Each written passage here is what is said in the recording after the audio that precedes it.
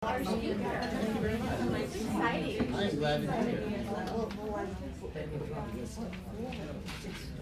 Hi everybody. I am not Andrea Salas. I know, it's a weird thing to not see our fantastic president. My name is Christine Schwab. I'm one of the board of directors members for FPW, and I want to welcome you today for our October 90-minute spiritual oasis.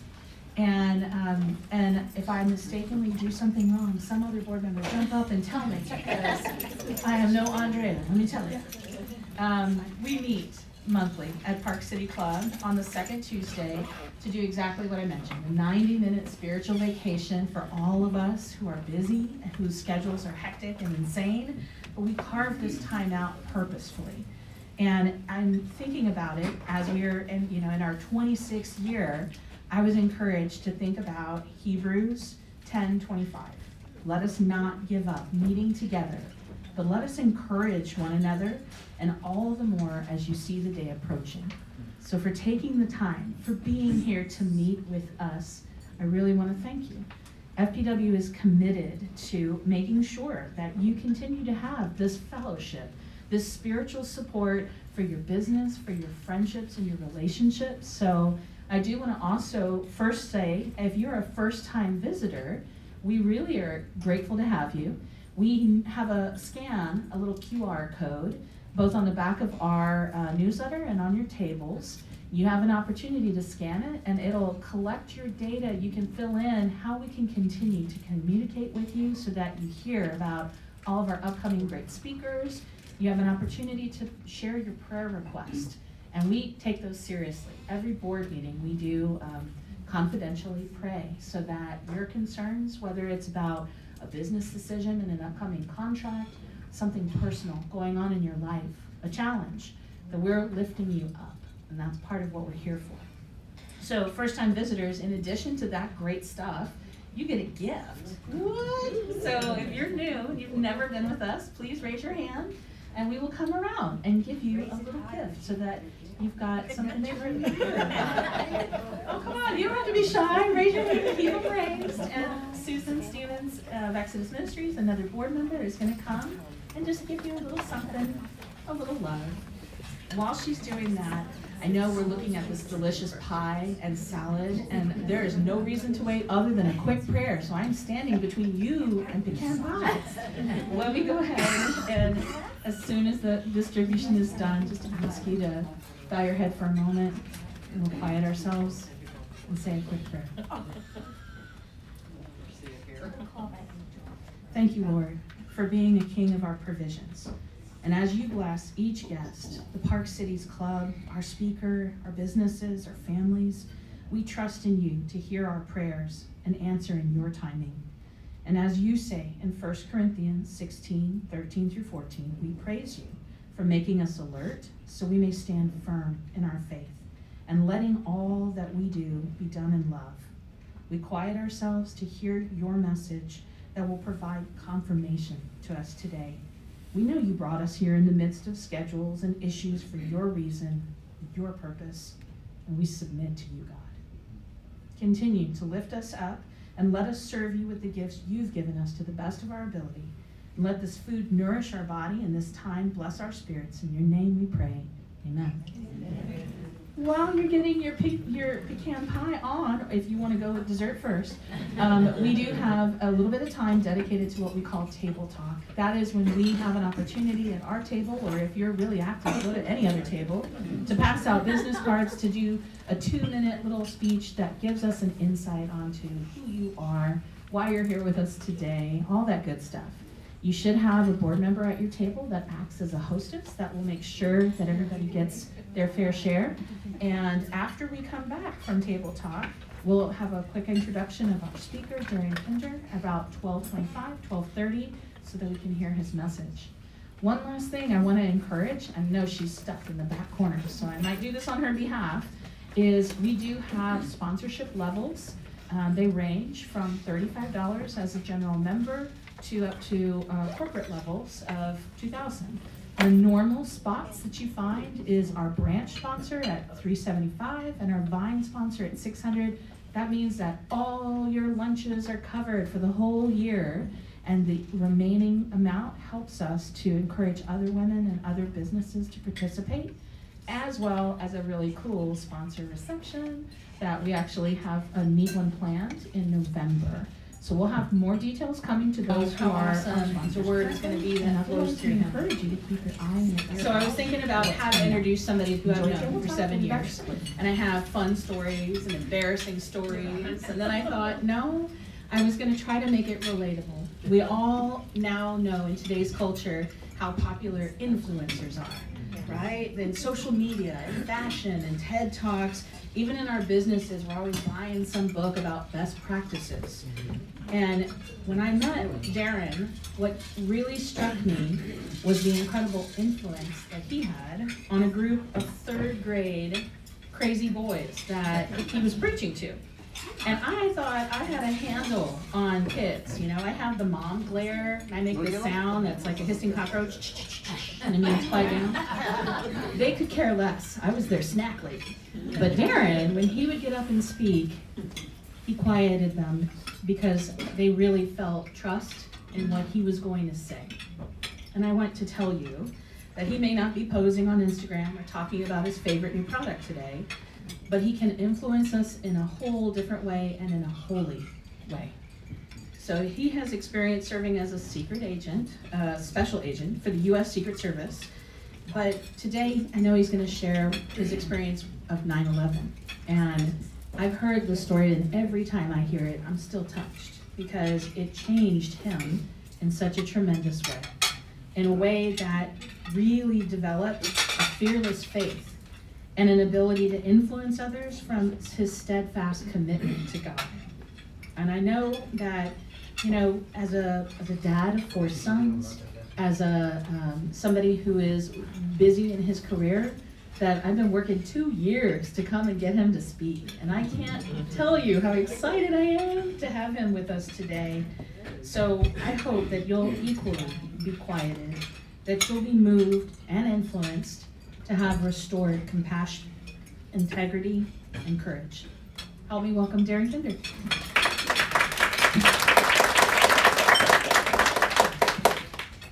Thank you, Christine. Can everyone hear me? Yes. All right.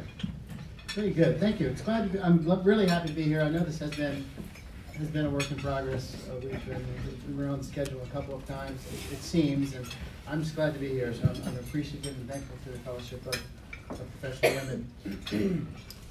What you're doing here is great. Someone referred to it here as a spiritual vacation or the spiritual refresh, and that's great in your profession to take time out and to have that happen. But I'm warning you, there will be a call to action. Let's be refreshed, and then let's go make an impact. Okay, so that's what we'll be doing. I'm gonna thank Iram for organizing this and giving me all the information and our conversations over the last few months. And Christine, thank you for that introduction. But more than anything, Christine, thank you for, I have seen over the last 7 years the front row seat to your heart of service. It's an honor to be here with you today. I'm appreciative. Like Christine said, professionally, I'm a U.S. Secret Service agent. I have been for 22 years. I'm a father of 4 sons, husband to an amazing woman, amazing wife. I once I was introducing myself and I misspoke and I said I'm a father and husband of 4. I was at a church. It was awkward. So I had to explain that. But no, a father of 4 and a husband of 1. And but more than any of those things, more than any of that, I'm a sold-out believer in Jesus Christ. And I'm a man with a message on my heart and a fire in my belly to share it. Because that's what part of why I was created and what I'm on this earth to do. And so today I'm gonna tell you about how all that started. I've been a believer since 16 years old, but we all have that maturation process. We all have that sanctification process. Where it's a long journey. Today I'm going to tell you the story about my experience in the World Trade Center on September 11, 2001, and the impact that had on my life. Inside, but what I don't want, I don't want, it's an incredible story, it's a crazy story, but I don't want the message to get flooded out by the story. Because the message and the challenge, in my opinion, is far greater than the story. And I believe, I'll skip to the end here a little bit. I believe each one of you has a personal story, has a personal testimony that is just as powerful as this story I'm about to tell. More on that later. I can't believe it's been 20 years. Neither can you, I'm sure. 20 years. So I was assigned to. I'm going to give a condensed version of this story because of our time constraints here. Okay, we could be here for 2 hours if we wanted, but I was in the New York field office. I was assigned there. I was a young agent. I was only 26 years old at the time, and I was in our gym. I was just finished exercising, just finished getting dressed, ready to start my work day. When I felt a slight rumble, right? 8:46 a.m. Eastern Time. Felt a slight rumble. I was in World Trade number 7, meaning there were 7 buildings in that complex. The 2 towers dominated the middle. There were 4 little squatty buildings on each corner of the complex. And then right across the street from the North Tower was Tower 7. It was the newest building of that complex. It's the 3rd largest building in that little complex there. On the 9th floor. We were told to evacuate. I went out to with all of my coworkers. We evacuated down 9 floors of steps, went out to the street, and I'm looking up at the street and I see I am, from here to this back wall here, to the glass window over there, to the North Tower, and it had been hit from the north and coming from the north. The flames were just pouring out, and I didn't know what had happened. Honestly, almost the entire day would go by, and I would not know the complete picture of what happened, which is the reason why I made some of the questionable decisions that I made. However, I knew that wasn't an accident. I knew that, and I knew I had to do something. So me and my coworkers, we just grabbed these huge first aid kits that we use for work, and we ran across the highway there where all these ambulances were assembling, and we just decided we're just going to do the next thing. That's part of my story is sometimes you just got to do the next thing. Don't know what it is, don't know what the big picture is, what's going to happen next. Sometimes we just have to do the next thing as brothers and sisters in Christ. Can we agree on that? Yes. Absolutely. So I'm just wrapping this woman's arm that's badly burned. When I just heard this massive explosion. The second plane had hit the 2nd tower. Now I'm less than, let's talk football fields. I'm less than a football field from the base of the South Tower when that happened. I'm really close, and if you remember, that 2nd plane came in lower than the 1st plane. It was so low, it was so loud, but I never saw a plane, I never heard a plane. I was so focused on this woman's arm. All I know is a massive explosion happened. And just debris and rock and steel and raining, burning jet fuel was just started falling everywhere. And so we all just scattered and we ran. And at that point, me and 2 other co-workers decided to enter the lobby level of the World Trade Center, of the World Towers, the Trade Towers. It was another guy's idea. I just followed him. I said, okay, let's go. So now we're in the lobby of the towers, not really knowing what's going on, but just looking to do the next thing. We found a stairwell where people were evacuating out of, and we went up the stairwell. Excuse me. We went up the stairwell, about the 10th floor or so. I encountered a woman who was, she was just physically spent. She could not evacuate herself anymore. She was slumped over in the corner, and these people were just passing her by. And it struck me, and I said, no, it's not acceptable. So I told the other 2 agents that I was with, I said, you guys continue up, find people to help. I'm going to help this woman. So I grabbed her. I quickly realized in about 2 steps I couldn't carry her myself. And I just grabbed a random guy as he's walking by the collar, literally, and said, hey, you're helping me. And we carried her down about 10 flights of steps. I handed her off to some paramedics down at the bottom of the steps. At that point, I went back up into the Trade Center, into the tower. I'm in the North Tower at this point. And my goal was to find my guys. My goal was to find the people that I went in with. And I got up to about the 30th floor or so. So I climbed about 30 flights of steps, 30 floors of steps, and see that this door is open to the hallway. So I look down, and I see an image that I will never forget. I look down the hallway this way, and on both sides of the hallway, the walls just lined with New York City firefighters. And they were whooped. They were sweating. Their face was black with ash and smoke and stuff. And excuse me. You could tell they had been in a fight. They were taking a rest, or they were regrouping, refitting. I'm not sure, but I asked them. I said, "Hey, has anyone seen 2 Secret Service agents running around?" And they said yes. I was shocked. I was like, "Really? Which way did they go?" And they said, "I don't know." I said, "Okay." So I had a choice to make. I said, "Okay, I'm going to go back." I had no way to communicate with them, nowhere to find them. There's 110 floors there. They could be anywhere. So I went back down to the lobby of the Trade Center. I think of those men and women that I saw in that hallway, knowing that more than likely they are part of the 343 New York City firefighters today. Knowing that they are part of the 412, the 412 first responders, law enforcement officers, firefighters that died that day. Men and women that chose to stand in the gap and chose to do the next thing. So I just take that moment to honor them. I'll never forget them. But I had gone back down to the lobby of the World Trade Center, and I made my most regrettable decision of the day. I saw a bank of payphones. Remember those? I speak to all kinds of groups. I talk to high school kids, they look at me. I tell them, you have to Google it. Ask your parents. There's a paper. Anyways, saw a bank of payphones. I called my wife. I called her Collect. You remember that? Again, high schoolers are like, what is he talking about? I called her Collect. Yes, she accepted the charges. And I had a very brief conversation with her. I said, "Hey, I'm okay. I'm in the lobby of the Trade Center. I'm helping people evacuate, helping people get out. I'm okay. I love you." She said a few words and hung up. Now, I say that's a regrettable decision because when I hung up, I decided to leave the tower, to walk outside to find some other coworkers, to try to find my group. Now, she doesn't know that.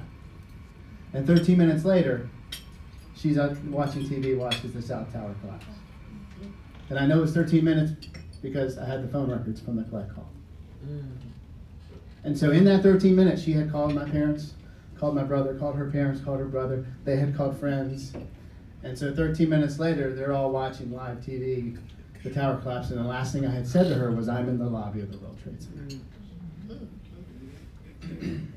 Good intentions, bad decision. The theme of my day, really.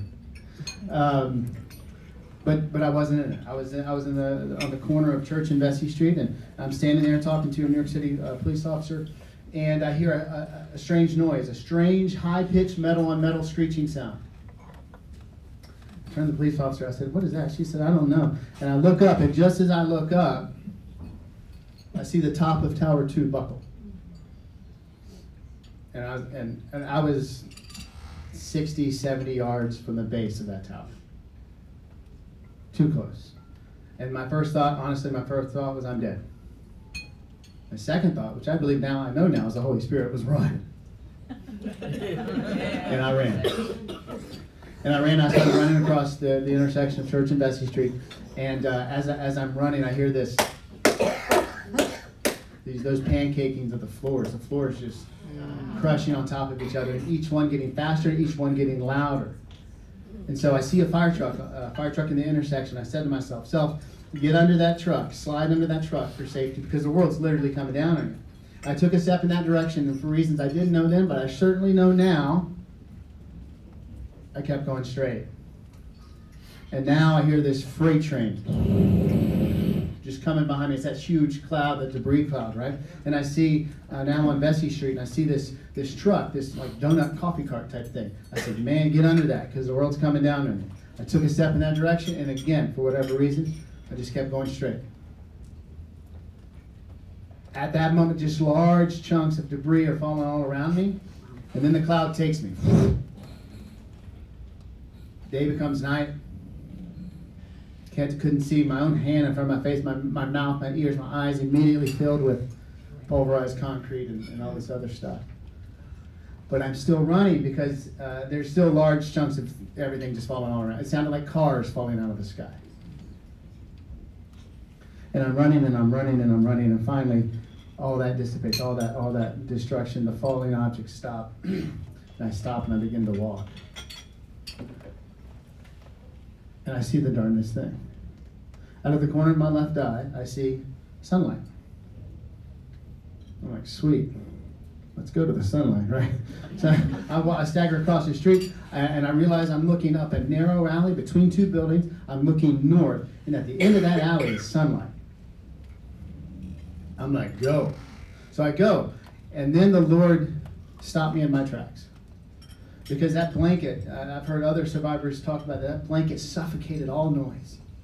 Just suffocate except for screams. The screams of people in the darkness. People calling out, crying out for help. I can't see. Somebody come help me. Where am I? I'm hurt. Please help me. Somebody. Those screams just echoed in my brain. And it stopped me in my tracks. And I turned around and I stood in the face of that alley, in the mouth of that alley, and I started screaming at the top of my injured lungs. Follow the sound of my voice. There's sunlight this way. Come to my voice. Follow the sound of my voice. There is sunlight.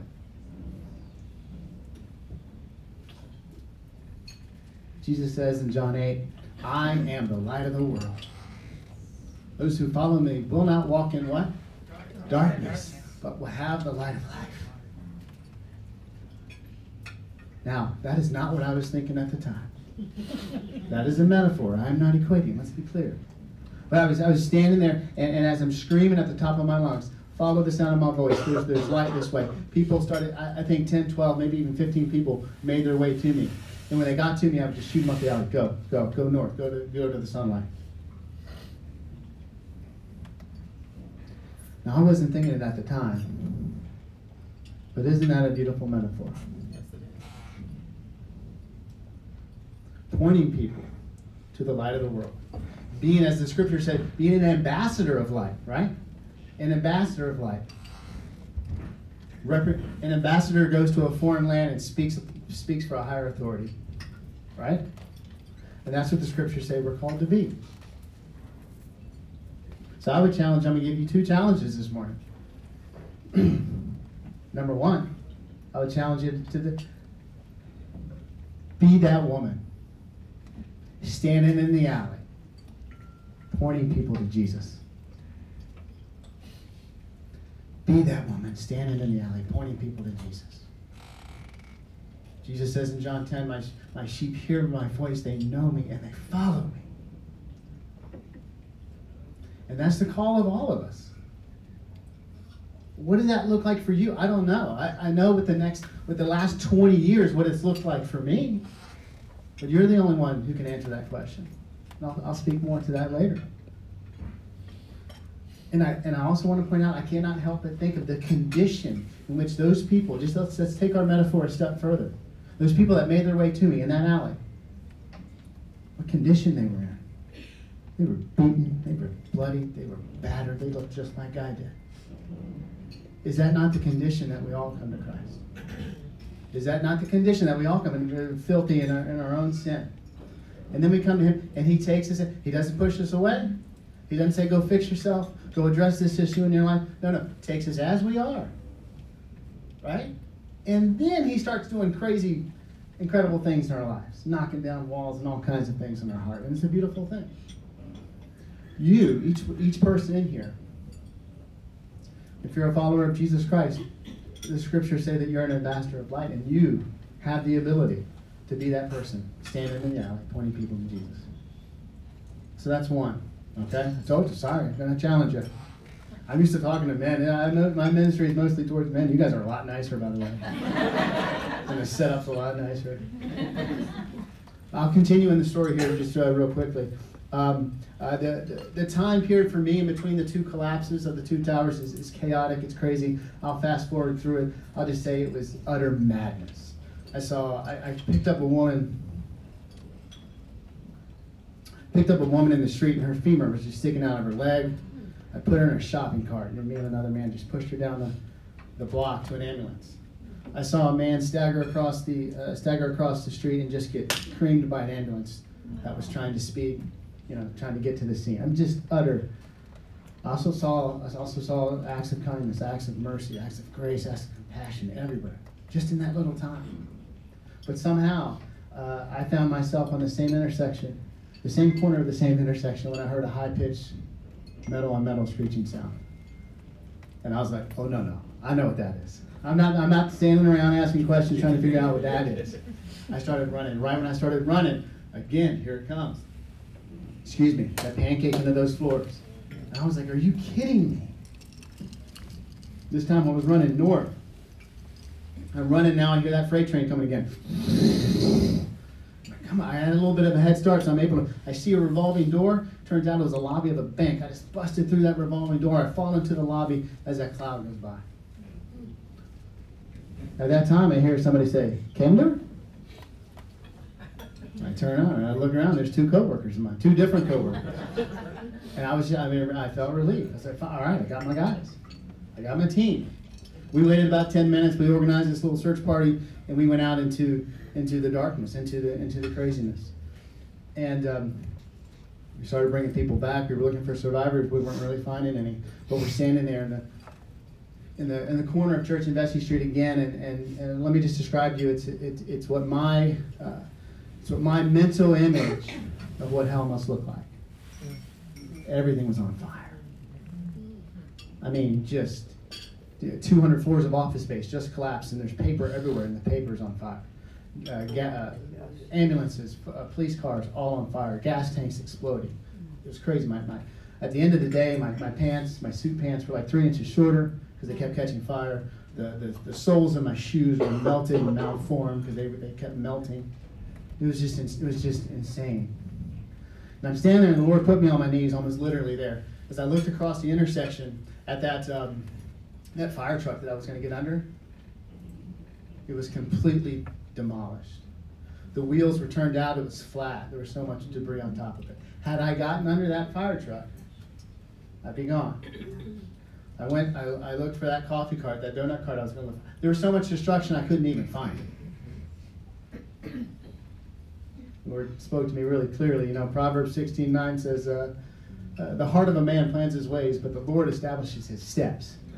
I take that very literally. I didn't know it at the time, but he was saving me for something else. He's put all of us here for something else.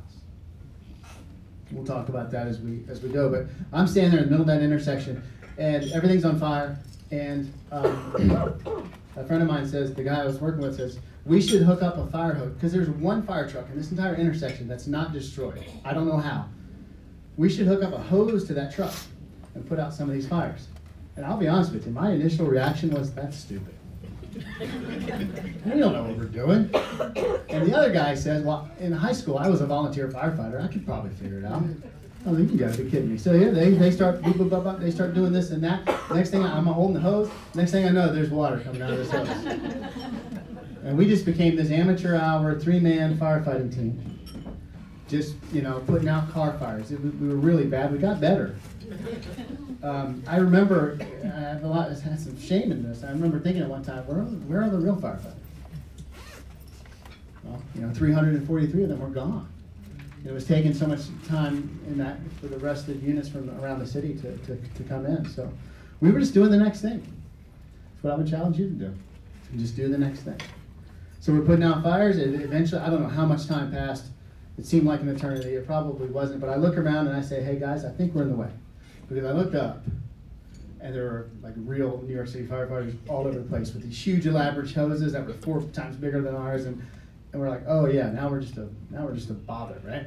So we kind of backed out. We did for time wise, I'll fast forward. We backed out. We did a few other little things here and there, but finally we connected with another agent who was there. We connected with him. He had a car nearby. We finally found out where all the other Secret Service agents from our office had relocated, where they had communication and relocated. So we all got in the car, and we drove about 30 blocks north to Chelsea Piers.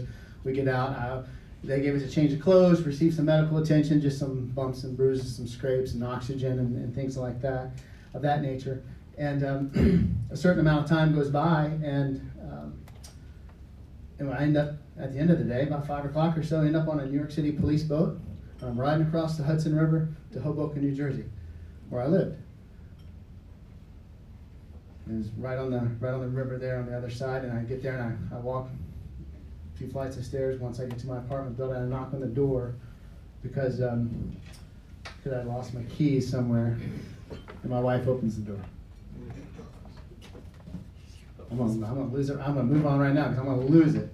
But we embrace. She says that we fell down. I don't even remember falling down, but apparently we fell down and cried and that kind of thing. And it just I think it's worth repeating. When she opened that door, she didn't look at me and say, "You're gross. You're disgusting." I was beat up. I was bloody. My hair was all a mess. That's 20 years ago. It was a long time. But you know, she didn't give me the Heisman. She gave me that embrace of grace. She took me as I was, and that's what Jesus does with us. And time would go by, and I would deal with a lot of things, but I would later launch a ministry. But I would say at this point in this presentation here, that's my story. That's my experience. But I would turn it on you, and I'd say, what's your story? What is your testimony? Because as grand and crazy as that condensed story is that I just told you, that's just a story of survival. Or service, whatever, fill in the blank. But if you're a believer, you're a professed believer in Jesus Christ, you have a salvation story. A salvation story to share. So earlier I challenged you, I said, hey, be that woman in the alley, pointing people to Jesus. I'll give you an action step. Maybe that's just sharing your faith, sharing your testimony. It could be as simple as that. There's a great song that was out a few months ago by Elevation Worship. I just love it. It's called Testimony, right? And the chorus goes like this. This is my testimony from death to life. Because grace rewrote my story. I'll testify. By Jesus Christ, I'm righteous. I'm justified. This is my testimony. Bam. Right there. That's the gospel. What is your story? Maybe that's how you, in your sphere of influence, in your workplace, in your community, on the ball field, with your kids, with your grandkids, whatever that may be. Maybe it's just as simple as that. I guarantee you, your story of faith is far more significant and impactful than my story of survival. I promise you. I'm just blending the two. And that's why the Lord saved me that day. I'm just blending the two. I'm taking my faith, I'm blending it with that story of survival, and I use it to share the gospel. Oftentimes in settings that are not like this, in settings where there's a lot of non-believers in a room. So, there's your challenge. I'll give you another challenge though. Hey, why not? We're on a roll. I left out one part of the story on purpose. When I got back up to Chelsea Piers, me and 3 other agents, we walked in this huge room. Ironically, about a room about the size of this. And we come over here from this way, if you can visualize it, and they looked like I did. We were just beaten and battered and bloodied, right? And I look across the room on the other side of the room, and I see people I knew, people I'd worked with, wearing clean suits. Perfect hair, shiny shoes, clean suits. We had a big meeting that day. We're all wearing suits. They were in clean suits. I'm looking across, and I look at them, and they look at me, and I can see the look on their face. They're thinking, "Where have you been?" And of course, you know what was on my mind. Where have you been? So, here's my challenge. Wouldn't it be a shame to walk the Christian walk, to talk the Christian talk, to live this life, and at the end of your days, because one thing I learned that day, your days are numbered, and we don't know the number. Wouldn't it be a shame to end your days in a clean suit? So my challenge is get your suit dirty. What does that look like? Fierce compassion. Fierce compassion. Whatever the Holy Spirit that lives within you, whatever issue, whatever trouble in the world, whatever hurt in the world, whatever issue that's in the culture that really just speaks and torments your soul, that's it. Get your suit dirty addressing that issue. Not knowing what comes next, not knowing the bigger picture, what's this all mean? I would just encourage you to do the next thing. It's different for each and every one of you, whatever that issue is, that provokes, that mourns the Holy Spirit that lives within you. What is that? You answer that question, and then I would encourage you to go get your suit dirty. Amen? Amen. All right, I've left a little time for question and answer, okay? So I don't know how much time we have, 3, 4, 5 minutes, but You're okay. I'm welcome to answer anything. Any questions? Do you live in Dallas now? Yes, we live in Dallas. We've been here for 12 years now. We live near the Dallas-Richardson line. Mm-hmm. And at what point in the day did your wife find out you were alive? Was it not until you got to the door? Sorry, I really left that out. See, sometimes when I condense the story, I leave out really important things, and people are like, "What happened to so and so?" I was in that intersection fighting those fires, and I saw a New York City fire. No phones were working. And I look across the street, and there's a firefighter on a cell phone. And I stalked him for like 10 minutes. And the second he hung up that phone, I said, "Hey man, can I use your phone?" I called her. I left a message on the answering machine. Remember the answering machine? Okay. Yeah. Some of y'all are younger here. Y'all might know that. She wasn't there because we lived in Hoboken, right on the Hudson River. She had walked down to the pier that sits directly across from the financial center, and she sat there and she said, all I did was pray about what I was going to do with the rest of my life. And to hear her tell the story of when she gets home and she hits that little blinking button and hears my voice, yeah, I'm not even going to try it. It doesn't do it justice. But sorry for leaving that out. I don't really remember it. I leave that part out. Shame on me. Darin, Yes. how have you been affected by PTSD? You know, I didn't really, and I think that's just God's grace. I had trouble sleeping for a while, and I'd have some nightmares, but not for a long time. My biggest struggle, honestly, was 2001 to about 2005, 4 years of saying, Lord, I get it. I should not be here. I should be dead twice. You have my attention. I'm a good soldier. I'm listening. What are my orders? Like, what do you want me to do with my life? And for 4 years, I heard nothing. Crickets. And the Lord's timing is perfect in all things, right? He just wasn't going to use me at that time. He was letting me. Well, there's a bigger story there, but until I was praying that prayer, and sometime 2005, and He just spoke to me. In that prayer, He just said, "Just let me use you." And I said, "Okay." And the cool part was I didn't even know what that meant. I said, "Okay, all right, I'm gonna stop worrying about it. I'm gonna stop asking." And then He started putting this message on my heart. He started putting a real heart for men's ministry on my heart. Started crafting a message, lead me here, lead me there. And I would eventually launch a ministry called the Valiant Ministries. It's a speaking ministry. And what I do is I speak to groups like this, and large groups and small groups and so forth. A lot of men's conferences, men's retreats and things of that nature. Because that's where my heart is. But this one particular story is great and applicable to all of us, right? But yeah, and so so that ministry, although I wouldn't officially launch the ministry until about 2008, that ministry was born on September 11th. Yes, ma'am, you had a question? Your 2 coworkers that went in with you, what do you? Yeah, again, I left that out. They survived. They have their own incredible story. The 2 that I got separated from at the very beginning, yes, they survived. We did. We lost one officer. We lost a man that day, Craig Miller. But those 2 that I was with, they have quite an incredible story themselves and how the rest of their experience played out. But no, and we're still in contact to this day. Other questions?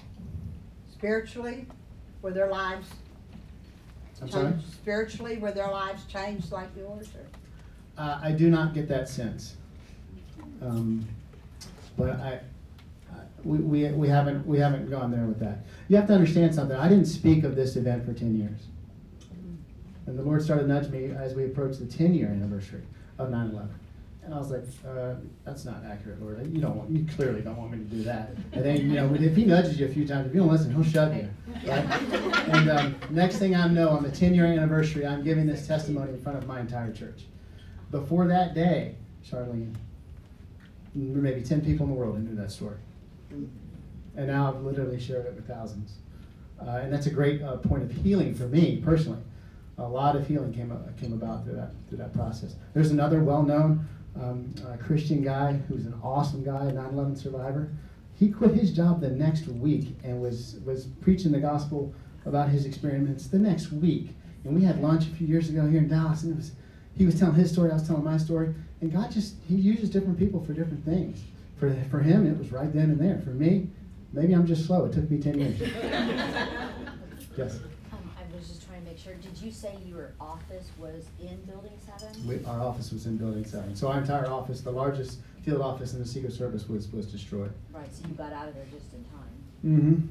Well, that office, our building was the third building and final building to collapse that day. I think it collapsed about 4 or 5 o'clock in the afternoon, okay. I think. But yeah, and that caught fire just from the debris from all the other things. Yes, ma'am. So 2 questions. One is, question coming. Are you still a Secret Service agent? I am. Okay. And the second thing is a comment is you're in the top I'm in the top? of the speakers. Oh. Because she put a lot of pressure on me as we were at the table. She said, we've never had a bad speaker. I'm like, wow, okay. All right, well, I hope I don't screw this up. I'll take this opportunity to add my vote. And what about you all? Can you give Darin a round of applause? Wants to let you know that we never can give a big gift. He's done this just out of his heart, right? And out of our friendship and out of his desire to fulfill God's purpose for him of sharing this story. So he chose Finishing Well Ministries as the ministry he wanted to have his modest gift given to. It is a ministry that helps for seniors to remain engaged in the skills that God has given them and in building his kingdom. So thank you for speaking today. It was a joy, as always. Thank you, Darin. We have just a few things to wrap up with, as well as a closing prayer that I'm going to ask my friend Susan Stevens to give. But I do want you to know that here in our presence, we have our next great speaker. So on November 9th, Lisa K. Gurley and Tarnisha Nickens, who's right here with us, are going to be speaking and have a unique and beautiful story to share as well that relates because in part their heart and passion is within serving the military and the veterans. So if you were moved today, just keep it up. Come and see us next November 9th and continue to put on your suit and get it dirty, right? Yeah. So if you wouldn't mind, Susan, come on up, close us out in prayer. And thank you for being here today with Fellowship of Professional Women. With me, please. Heavenly Father, thank you so much for Darin and his life and his ministry and his purposeful, intentional following you, his charge to each of us to do the same. And Father, I just pray for all the families that were affected that day and all the ones that picked up their pieces and each and every one of those that was touched by that tragedy, Lord. You know them, you walk with them, you've grieved with them, and you are still carrying them today. And we thank you for that, and we are grateful. I thank you for each and every person that's here today. I pray blessings over them as they journey out today, that we would all take the charge that we've been given and get our suits dirty. In your precious name, amen.